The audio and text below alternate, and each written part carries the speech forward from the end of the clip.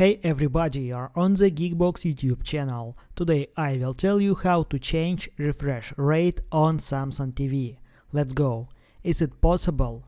Yes, if your TV has a refresh rate of 120 Hz.